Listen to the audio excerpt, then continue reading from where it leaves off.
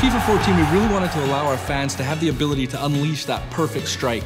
And this year we've done that with two big features. The first one is pure shot, and the second one is real ball physics. Pure shot brings something to the table in 14 that we didn't have in FIFA 13. Players have the intelligence to be able to prepare before they approach the ball and adjust their stride to be able to get a perfect strike. What we wanted to do is replicate how a real footballer shoots a ball and how he adjusts his stride to contact the ball in the most appropriate way. So if I'm a right-footed player, I'm gonna make sure that I adjust my angle to the goal so that I can hit it as effectively as possible with my strong foot. And that's what we've added to FIFA 14. We have new logic that allows the player to understand where he is in relation to the ball, in relation to the goal, where his feet are at, and how he needs to adjust himself to get that perfect strike.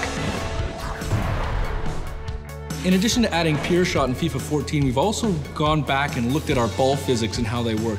So what you're going to start to see is a whole bunch of diversity in the kinds of trajectories that you get when you take a strike at goal. We're going to see a lot more swerving shots. We're going to see our dipping shots behave a lot more like they do in the real world. We're going to see behaviors that some of the stars are able to create, like Gareth Bale when he has that knuckleball shot. We've actually modeled the airflow around the ball this year so that we understand the turbulence when a player hits a ball with no spin.